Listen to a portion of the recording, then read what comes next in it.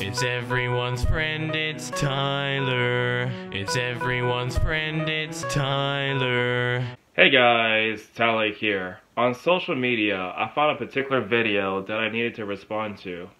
Mission Democracy. We cannot kick the can down the road with fascism. From Taylor Greene to Lauren Boebert, we must stop fascists and everything they stand for before it's too late for America. Before I respond to the video, I first want to state that I'm not necessarily a fan of the Republican Party. I am not a Democrat either. And matter of fact, when it comes down to my own personal political leanings, when I do these political tests, I almost always come across as socially liberals according to the results. Although I'm socially liberal according to the test, I'm basically politically independent. But even though I'm politically independent and socially liberal, I value the truth more than my own personal leanings, and I feel as though that sometimes when people make videos about other people, they almost always misrepresent the opponent. So hopefully this response will show you guys how dangerous the ideas of propaganda can truly be. Wrong is just wrong. You know it when you see it. But it's by Toni Morrison. She won a Nobel Prize for literature. We know better. But it's hard to know what to do. Easier to let it go. So you just kick the can down the road. In the opening image of the video, it showed that one of the characters is basically burning a book, but if there's some sort of evidence to show that basically people are actually burning books for the Republican Party. Well, this post right here says Missouri Republicans at a literal book burning. They think flamethrowers should be legal, but history books should be destroyed. So let's see the video and question some details behind it. Let's go, Brandon!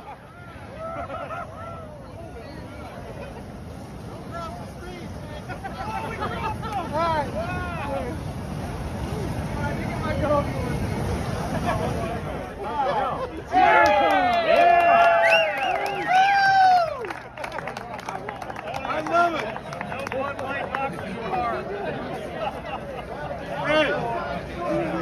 At first glance, it seems as though there might be evidence for the case that Republicans are in fact burning books.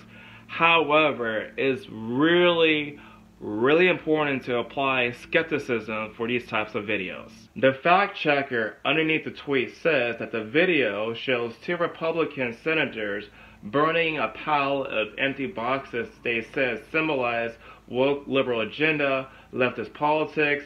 One of the senators also stated that he will burn woke books too on the front lawn of the governor's mansion.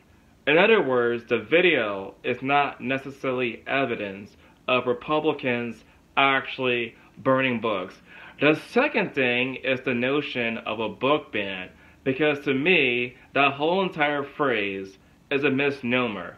The main reason why I'm saying that is largely because the phrase book ban suggests that basically you cannot necessarily buy the book online, at stores, whatever. But that's not necessarily the case either, because there are schools that are removing the books. Yes, that is true, but there's no evidence that the books that are being removed from schools are being removed nationwide. My final point is that basically when it comes down to the issue about the books that are being removed in school, here's the Senator John Kennedy that read out loud some of the material that are contained within the books. Us to do. Let's take two books that have been much discussed. The first one is called All Boys Aren't Blue, and I will quote from it. I put some lube on and got him on his knees, and I began to slide into him from behind. I pulled out of him and kissed him while he masturbated. He asked me to turn over while he slipped a condom on himself. This was my ass, and I was struggling to imagine someone inside me. He got on top and slowly inserted himself into me. It was the worst pain I think I have ever felt in my life. Eventually, I felt a mix of pleasure with the pain. Close quote. All boys aren't blue. The second is another much discussed book. I'm sure you're familiar with it. It's called Genderqueer. Okay? Let me read an excerpt from that. Quote, I got a new strap-on harness today. I can't wait to put it on you. It will fit my favorite dildo perfectly. You're going to look so hot. I can't wait to have your cock in my mouth.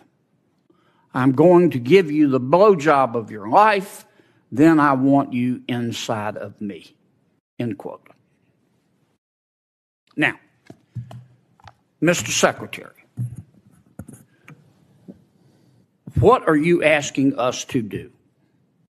Are you suggesting that only librarians should decide whether the two books that I just referenced should be available to kids? Is that what you're saying? No. Okay. Tell me what you're saying. Well, first of all, there's this... Don't give me a speech. Tell me what you're asking me to do. With all due respect, Senator, the words you spoke are disturbing, especially coming out of your mouth is very disturbing. But what I would also tell you that we're not advocating for kids to read porn, to Senator Booker's point. What are you advocating for? We are advocating for parents, random parents, not to have the ability, under the guise of keeping kids safe, to try and challenge the world view of every single manner on these issues. You're getting conceptual game. I'm not getting conceptual. I'm saying yes, you are. Yes, you are. Because I want to know what you're recommending. As you guys can see, the material for Genderqueer and All Boys Aren't Blue are incredibly graphic. So the main reason why some books are being removed from school is largely because of graphic material for minors. So in short, there's no such evidence of Republicans burning books. There's no such book ban that's actually going on right now, and that the books that are being removed are sexually inappropriate for minors. Please, I didn't do anything wrong. It was a miscarriage. It's for the courts to decide, ma'am. Thank you, one clear. I understand for 148 North. Let's go to the original source to see if there's actually any sort of truth behind these claims. In a post-Royd world, more miscarriage and stillbirth prosecutions await women. In Texas, 26-year-old Lizelle Herrera was arrested and charged with murder for self-induced abortion. In California, 29-year-old Adona Perez served 4 years in prison after giving birth to a stillborn son. And in Mississippi, Lawrence Fisher was arrested after losing her baby at 36 weeks after police found she searched for abortion information online. Herrera's indictment and April's arrest on a murder charge for a self-inflicted abortion that allegedly took place months earlier and was, for the district attorney, reported by the hospital that treated her, outraged women's rights advocates. Her arrest came after Texas banned abortions past 6 weeks and empowered private citizens to sue medical professionals suspected of violating the law and seek boundary for at least $10,000 per illegal procedure. Herrera, who cannot be reached for comment, was jailed for days with a bail set of $500,000 until the prosecutor dropped the incitement and concluded there was no crime. Just 3 states that have laws that directly criminalize women for self-induced abortion, all of which exempt life-saving situations. In Oklahoma, a woman who solidates her attempt to commit an abortion can face as much as 1 year in jail or pay a $1,000 fine. In Nevada, a woman who seeks an abortion after the 24th week of pregnancy can be charged with manslaughter and face up to 10 years in prison. Women in South Carolina who self-manage their abortion outside of a hospital or clinic after their first trimester can face a misdemeanor charge and as much as 2 years in prison. Based upon what I'm finding in this article, it seems as though that there might be some sort of half-truth. While it's true that in states that don't actually have abortion, basically women are being persecuted for abortion, there are also states that have abortion legalized that are not necessarily persecuting women. So this truth is actually a half-truth in regard to the source material that the whole entire video cited. Wrong is wrong, but what can you do? They want you to think slavery was all bad, but slaves learned valuable skills, like being a blacksmith. That's racist and a lie. It's in the school curriculum, endorsed by our fine governor. It's ridiculous. What are you doing? Let go of me. Stop pushing me. Politicians who lie are manipulating you so they can gain or maintain power, turning families and friends against each other and often leading to violence. Surely you have to do something about that, don't you? When it comes down to the notion that Florida is teaching the idea that African Americans benefited from slavery, I cannot necessarily see that whole entire bit in the slightest in the original document. The Florida Board of Education approved new social studies standard on July 19 following a law that passed legislation in 2022 known as the Stop Wrong Against Our Kids and Employees Act, or Stop the Woke Act. The law bans workplace and schools from teaching that anyone must feel guilt based upon their race as a result of actions by others in the past. Earlier this year, Florida rejected a new high school advanced placements course on Black Studies. The 216-page standard document covers a broad sweep of Black history, along with topics such as the Holocaust, world history, and geography, and included different standards for elementary, middle, and high school students. The part of Florida's new standards that Harris was citing was for grades 6 through 8. It says, examine the various duties and trades performed by slaves: agricultural work, painting, carpentry, tailoring, domestic servants, blacksmithing, and transportation. Now let's go to the original document that this article cited. It says, examine the various duties and trades performed by slaves: agricultural work, painting, carpentry, tailoring, domestic service, blacksmithing, transportation. Instructions include how slaves develop skills in which in some instances could be applied for their personal benefit. So based upon the original document from the state of Florida, it's not necessarily making the argumentation that slaves are in fact benefiting from being enslaved, but rather the career paths that they actually are using, they're kind of benefiting from working from that. So it seems as though that is actually, you can say again, a half-truth on this whole entire issue.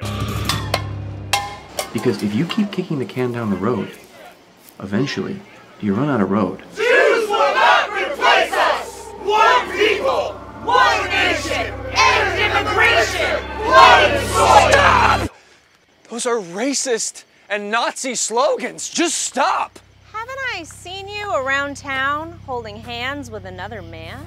That's none of your business. I disagree. Jews will not replace Please. One people! This is America! One nation! End immigration! One soil! This particular claim is like the only claim that I found that's not necessarily a half-truth or outright lie. Republican Paul Gosar promotes another anti-Semitic site that praised Hitler and denies the Holocaust. Paul Gosar yesterday used his House.gov newsletter to promote the USSA News, a friend site that has posted content calling the Holocaust a Holocaust and telling readers to stand up for Hitler. Gosar's promotion of the anti-Semitic outlet comes just months after he sent followers to a different site that also denied the Holocaust and praised Hitler. Gosar has frequently promoted anti-Semitic media in recent years. He has met with Holocaust denier Nick Friendis and repeatedly spoke at his conferences, and he promoted anti-Semitic Vincent James Fox. Gosar drew criticism in April after he used his newsletter to direct people to a story that praised him for attacking Jewish warmongers for the support of Ukraine.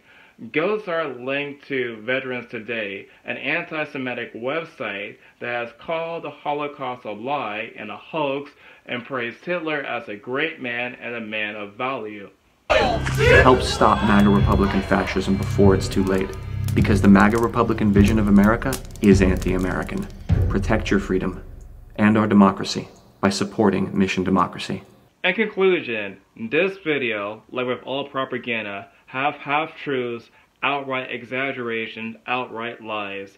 And honestly, I think the best way for political discussion to actually occur is to not necessarily strawman your opponent.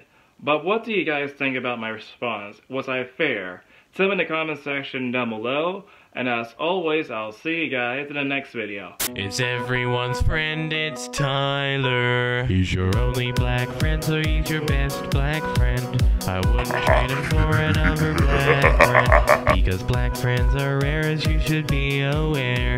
He smiles like Richard Pryor, so just sit and stare. It's everyone's friend, it's Tyler. It's everyone's friend, it's Tyler. It's everyone's friend, it's Tyler.